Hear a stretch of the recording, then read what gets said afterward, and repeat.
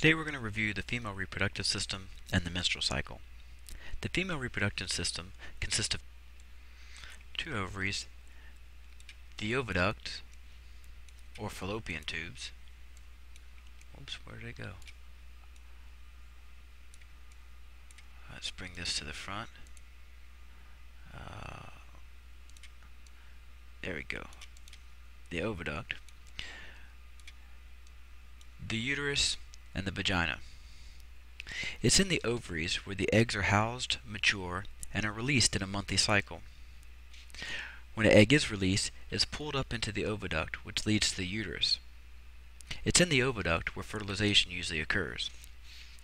The uterus is a highly vascularized muscular organ that houses the growing embryo in the event of a pregnancy. It's also called the womb. In the uterus, we also have a cycle called the uterine cycle, which is a monthly buildup and breakdown of the endometrium wall, this highly vascularized tissue inside the uterus. At the bottom of the uterus is a circular muscle called the cervix. It separates the uterus from the vagina.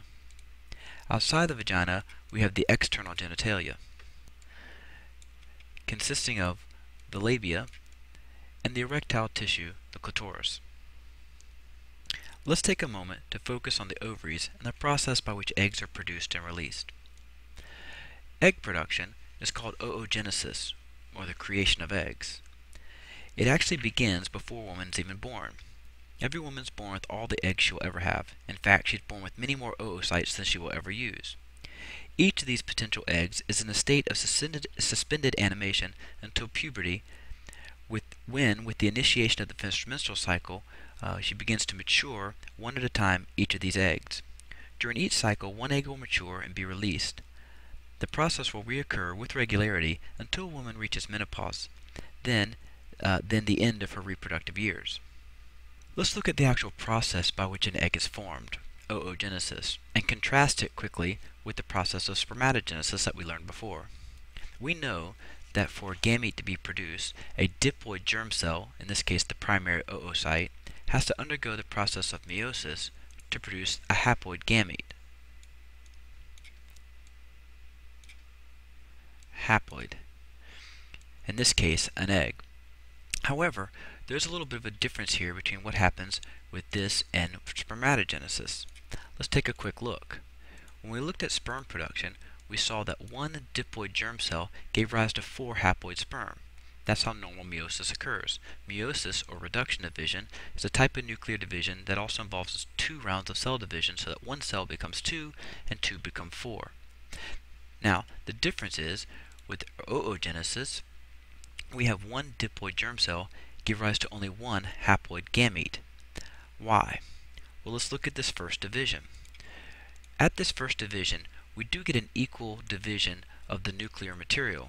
We have one haploid nucleus and one haploid nucleus. However, we have a very unequal distribution of cytoplasm, all the extra stuff, so that we end up with one small cell called a polar body and one large cell called the secondary oocyte. It's the secondary oocyte that's released during the process of ovulation, but we'll get to that. Now, this secondary oocyte still has to go through another round of division to separate the 2 copies of the chromosomes that it has. It's haploid, but the chromosomes are in the duplicated state. So in the second round of meiosis, which interestingly enough doesn't occur until fertilization, we again get an uneven distribution of cytoplasm so that we end up with one small polar body and one large egg. Now, what's the significance of this? Well, let's think about it. What's all the other stuff in the egg? Well, there are ribosomes and other cellular machinery, raw materials, proteins, and amino acids, and all the other stuff and enzymes that the cell is going to need when we start up a new organism. But the sperm's bringing nothing to the party except for genetic material. So it's the egg that's going to have all the other stuff, so that when this sperm, this haploid nucleus of the sperm, fuses with this haploid nucleus of the egg, and we begin with our new zygote, we have enough material to start up. If we look back again quickly at how the sperm are formed, each of these haploid cells is very small and doesn't bring with it a lot of extra startup material. So it's the egg's responsibility to not only provide half the genetic material, but all of the extra components of the cell, the cytoplasm. as the sperm is bringing none of that. Now let's take a closer look at the ovary itself and the process by which the ovarian cycle occurs. Now, here we have a primary oocyte inside of a follicle. The follicle is a jacket of cells that's going to nourish the oocyte as it matures. So every approximately 28 days, the ovarian cycle occurs, where one egg goes through a process of maturation. The follicle grows. Inside that growing follicle is the egg, and at some point that follicle ruptures and releases the oocyte in an event called ovulation. This secondary oocyte, which will be the egg, is released. The cells that were the follicle become a structure called the corpus luteum, or yellow body. Eventually the corpus luteum will break down, and once it does, we'll begin the process of maturing a new follicle. Now this cycle is under the precise control of specific hormones. We'll get to the details of that in a moment. At the same time that the ovarian cycle is occurring and we release an egg, there's another cycle called the uterine cycle, which is a sequence of building up and breaking down of the endometrium, the uterine wall. We need the ovarian cycle and the uterine cycle to be in concert, to be coordinated, so that when the oocyte is released, that the endometrium is prepared for a possible pregnancy. So let's look at the overview of the menstrual cycle. This reoccurring pattern of varying hormone levels and tissue changes in females. It consists really of two parts: the ovarian cycle, the maturation and release of an egg in the follicle of the uterus, and the uterine cycle, the building up and breaking down of the endometrium wall. The timing and control of these two cycles is ultimately controlled by the hypothalamus and is under the influence of 5 different hormones: gonadotropin-releasing hormone, FSH, LH, estrogen, and progesterone. We should name these: gonadotropin-releasing hormone, follicle-stimulating hormone, luteinizing hormone. Through a woman's lifetime, she will undergo 400 to 500 of these cycles. Starting at puberty, which can be anywhere from age 10 to 16, and proceeding into the late 40s or early 50s, when a dwindling hormonal secretions signifies the beginning of menopause.